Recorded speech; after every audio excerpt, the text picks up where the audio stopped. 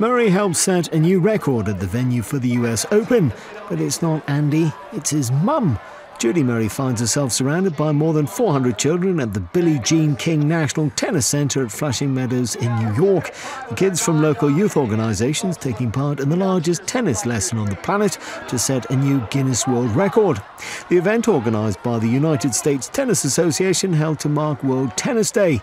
Judy Murray, who, as well as being mother of two-time major winner Andy Murray, is also Great Britain's Fed Cup captain, glad to be involved. I've been a coach for over 20 years. I love working with children, and you know, every sport is you're dependent on kids. The kids are your future, so you know, getting kids involved is really important. And I think you know, it was such a great idea to come up with an opportunity to beat a world record. I mean, kids are going to get excited about that, aren't they? But to do it for World Tennis Day, on the day before you've got a big event with Andy and Novak playing at Madison Square Gardens in New York.